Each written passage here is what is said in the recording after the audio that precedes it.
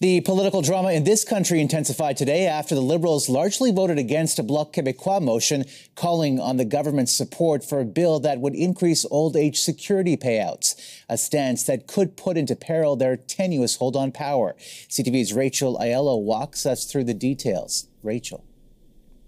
The potential for Prime Minister Justin Trudeau to lose the Bloc Québécois' support went up on Wednesday, after the Liberals voted against the Separatist Party's motion seeking a royal recommendation to spend taxpayer dollars to top up benefits for seniors ages 65 to 74. The demand was one of two sticking points in Bloc leader Yves-François Blanchet's October ultimatum to the Liberal minority.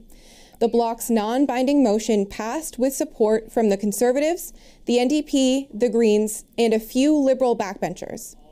Following the vote, Blanchet said while it's not too late for the Liberals to act, time is running out. They could decide, notwithstanding the motion, to give the royal recommendation to C319. It's still possible. So let's be fair with our commitment, even if it's quite clear that it's not good news and that electoral alert is a bit higher. With Blanchet ready to start talking to other opposition parties as soon as next week, the government still isn't ruling out finding a compromise. I am in discussion with all parties at all times to try and make this Parliament work, and that will be what I continue to do moving forward. Though Liberal MPs today called the Bloc's pension play too expensive and said setting the precedent of approving potentially billions of new spending through a private member's bill was inappropriate.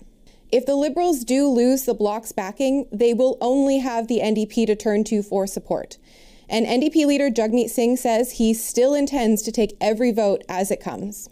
Nanos's latest ballot tracking shows the Liberals and New Democrats statistically tied for the first time since 2015.